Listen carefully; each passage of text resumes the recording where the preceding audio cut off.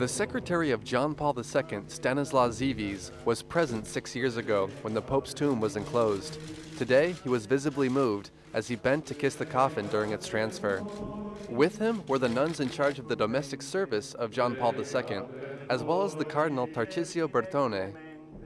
It was a simple ceremony that was the first of the planned events for the beatification.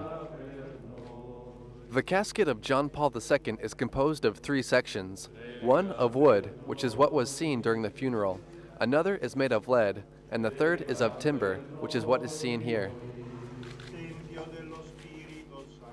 At the end, the coffin was covered by a solemn white and gold fabric and then placed in front of the tomb of St. Peter. It will remain there until after the beatification ceremonies.